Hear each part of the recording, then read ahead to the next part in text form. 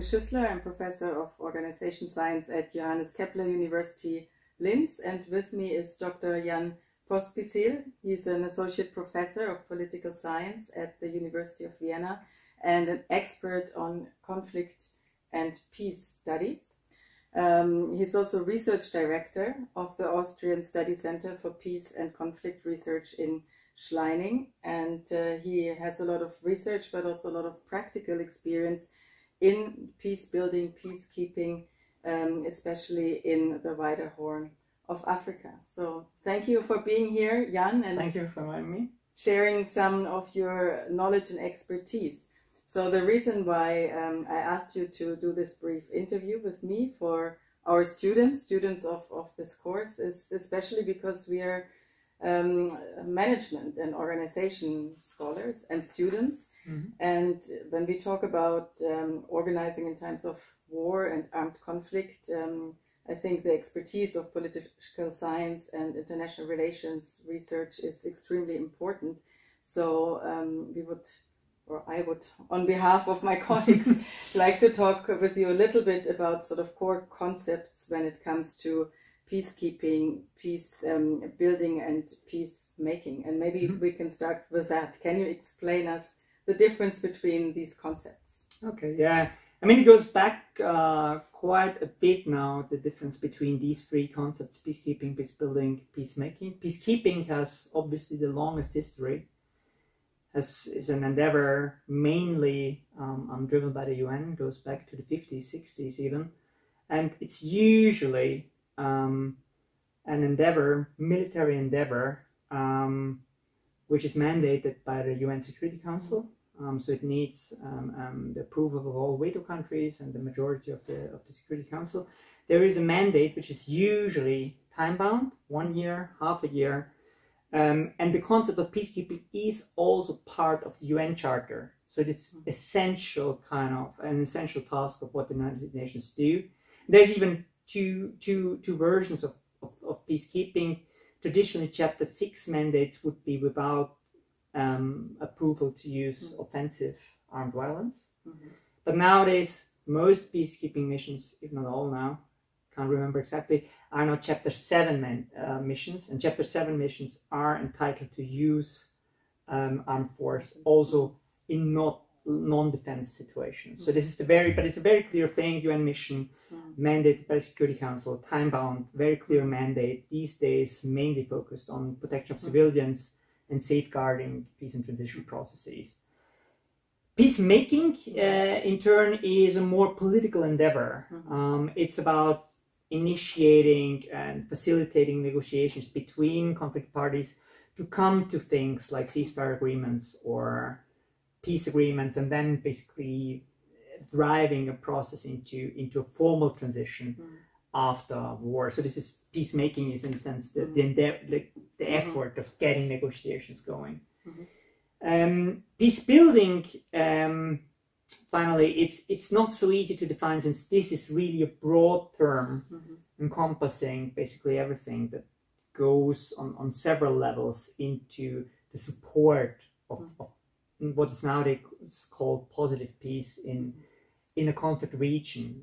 And it starts from supportive measures to peacekeeping, to peacemaking, to it would encompass track 1, 5, track 2, so civil society peace negotiations, but it would go far to confidence building measures between regions, between even villages, transitional justice. So it's a broad, so it's the broadest term of the three, yeah, if I understand correctly. Okay, that's already very useful. Thank you. I think organization and management scholars use these terms kind of exchangeably.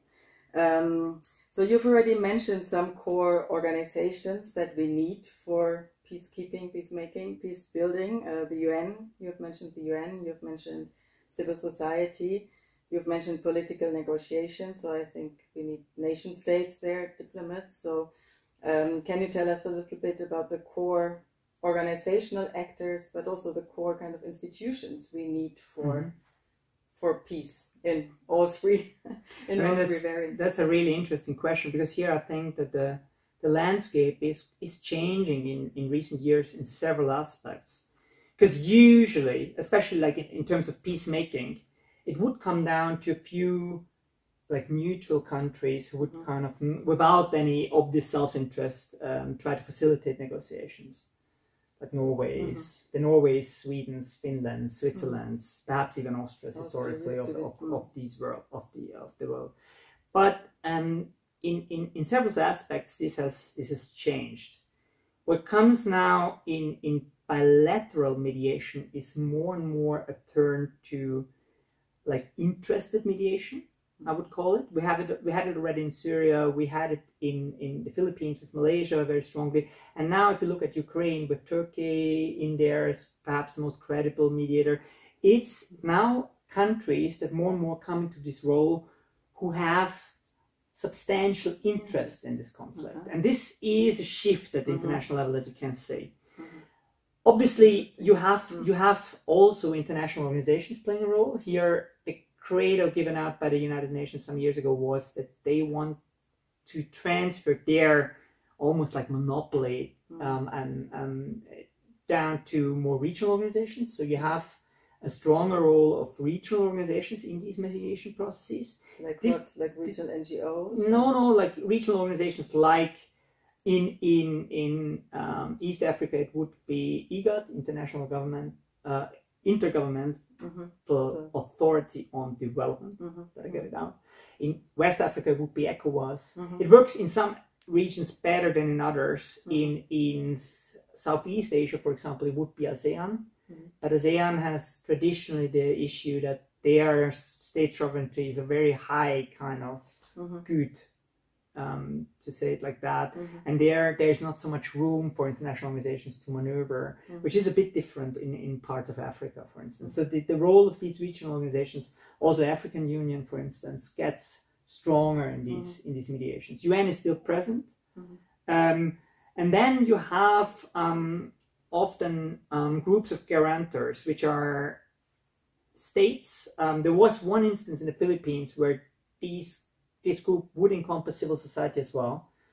In Sudan, for instance, in South Sudan, the same. You have a so-called troika, which is the US, UK, and Norway. And now there's increasingly gatherings in quite a few peace processes of so-called groups of friends and these kinds of settings, which involves more bilateral actors from different kind of strands who kind of observe, accompany these kinds of processes.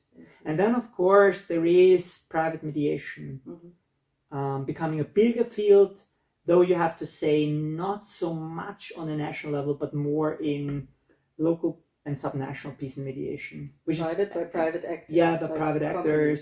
So the biggest ones are HD Center for Humanitarian Dialogue in Switzerland, and Conflict Management Initiative in Finland. These are two sort of consulting companies. It's not really consulting; they're really mediation NGOs in a sense. So they have like lots of money.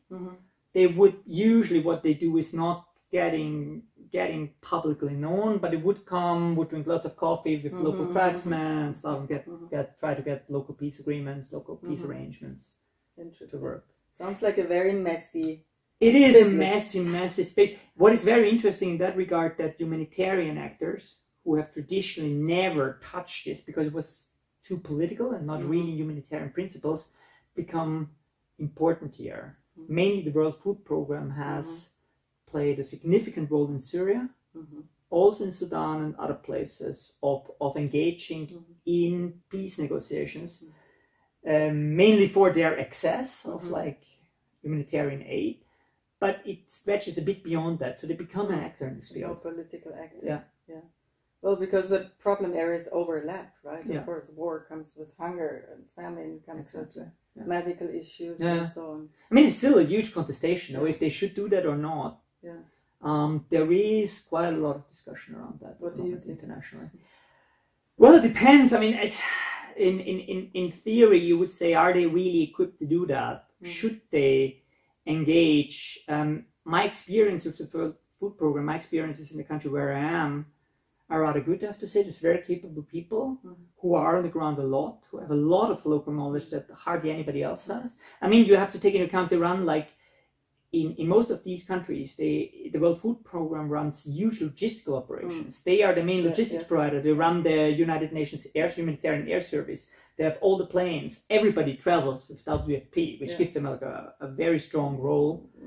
I mean, it's kind of, I have to say, my experience is rather positive, but I wouldn't say necessarily that it is the right way to go. I'm not sure if it's their role for the upcoming future, but they can make a useful difference in some Depends context. on the context. Yeah, obviously.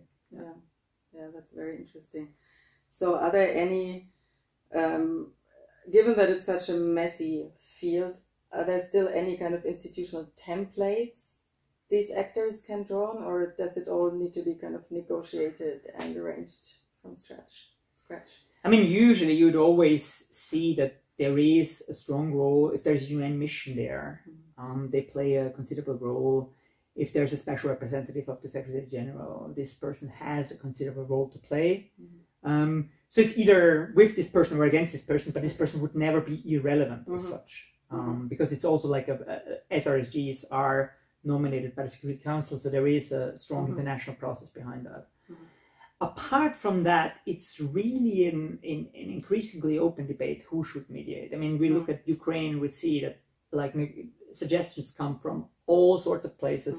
Interestingly, again, it wouldn't be necessarily Switzerland or these. It might be China. China was called upon. Turkey is very active. Israel should play a role and whatever. So it's interesting that, and this is permanently part of the negotiation. Who would be credible mediators, who could do something in this? So it is like structured institutionally not so much there. What is there though is, and I have to say I've been involved, and I'm still involved in a program that collects peace agreements. So we have a huge database of basically all signed national level peace agreements since 1990. And peace agreements look like over the years even quite similar. So you have several like almost blocks of knowledge or like containers of kind of stipulations that are used almost interchangeably across contexts. So in terms of the topics and kind of the thematic expertise, there is actually a lot to draw on, not necessarily positive, because some of them just are more used as templates that are not necessarily working in a particular context, but there is lots of knowledge there and it is copied and used. So there's a kind of professionalization and standardization going on. You have also like in any proper peace process, when it comes down to the real agreement, usually there's a US law firm doing this as pro bono CSR stuff, and they come and bring proper contract lawyers. They draw, of course, on the resources that are available. You have something like a union mediation team, so there's a mediation support unit within the United Nations. They provide them another experience, and these are the same people everywhere, more or less. So that's why this looks all, in many cases, quite similar. Okay, so now we've talked a bit about the formal kind of organizations, actors and institutions, but I guess what happens in conflict is, and what we also see now in Ukraine, is that there's a huge disruption in the whole formal and organizational infrastructure. So can you tell us a little bit about the sort of informal underbelly of those peace missions? Yeah, I mean, Ukraine might be particular insofar as there has been a kind of credible and tangible set of formal institutions in place. I mean, in other countries like Yemen or South Sudan, even others, Central African Republic, you would be hard pressed to say that we had like a formal functional state ever there. Probably not. We use increasingly now a notion of a fragment state, not fragmented, which means it was there and broke, but more like a state that only appears in fragments. You see certain elements, but it's sometimes just also not there. So there's hardly, and this is a bit the disjuncture here that especially UN missions, also UN institutions in the country team, also bilateral actors, they kind of have to rely on national state counterparts. And they are formally there, but they are in no way representing the real relevant kind of institutional setting, or we would call it political settlement, that is in place in such a setting. It's not the same. And this is the issue, because they have to work with ministries who are in a way relevant or not relevant, but not relevant in the sense that education ministry is not important because of education. It is the person, why is this minister? And this person is not minister because occasional expert or crime. It's the same everywhere. It's political negotiation, but here it becomes even more important why a person is sitting in a certain kind of setting, and what is this role in a wider political kind of contestation within the country. And here there is a huge challenge, especially for international actors who are not so used to these settings, to work with this, because it's usually they're not so well equipped, because they need the formal counterparts. They don't have the legitimacy necessarily and the resources. Yeah, that's really interesting. I mean, in organization theory, we usually take the state for granted as an actor, which is increasingly problematic, I think, also in other non-conflict contexts. And I guess that would be another example where this really matters. Thank you. So we said we want to keep this short and crisp, kind of a basic introduction. So can you summarize to students of management studies, organization studies who have no background in this, maybe a little bit of knowledge of institutions and governance, basic governance concepts, what are the key things you think they need to understand about peacekeeping? Yeah, peace building, especially which came to me when I spent a lot of time there during COVID. The interesting thing is the different temporalities things go. I was in a setting with the main opposition group in South Sudan, and they did their negotiations in the place where I was staying. I came to them and they were negotiating and said, "Oh, whoa, you're negotiating. When you're finished?" And they're like, "When we are finished." So there was no kind of deadline. There would be something like, okay, it takes the time it takes. We are not on a time scale necessarily. And this is, especially in a transition process where you have formal deadlines and like 45 days, then it's this, and 2 months there's this. This kind of is not really going together. It's not synchronized. And I think the most important element here is to see that informal institutions do not work on timelines and these expectations. There's also a lot of kind of non-solutions, not doing things, waiting out. A colleague of mine, Alex Deval, has for Sudan developed this interesting term of agility, which means an ability to basically outwait another person. Just being more like waiting is an amazing strategic capability. So it's kind of waiting longer than the other, and kind of having more stamina, basically. So these things are, I think, important to understand that, there are institutions. You don't get necessarily from the first glance how they work, because who's formally in charge is not necessarily in charge. There are other kind of mechanisms that might at play. There are like families, there's lots of elements to consider, and the temporalities work differently. This is very, very important to understand. That's very interesting. We actually have a session on the temporalities of warfare. So it's a topic that organization scholars are also increasingly interested in. So that's really useful to hear. Great. Well, and I mean, the final question maybe, because you mentioned that what you said now is not necessarily, doesn't necessarily hold for Ukraine, but more for countries and contexts where statehood is really very weak already from the start.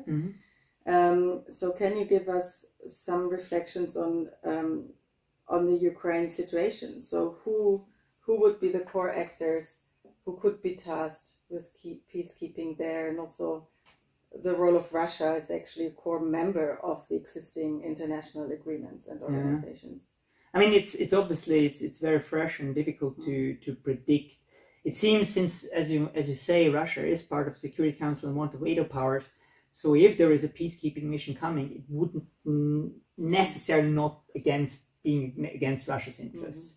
And I also have to say, I don't regard it as in any way realistic to strip Russia of veto powers. This would basically be the end of the UN as we know it. So probably not the most useful approach to take.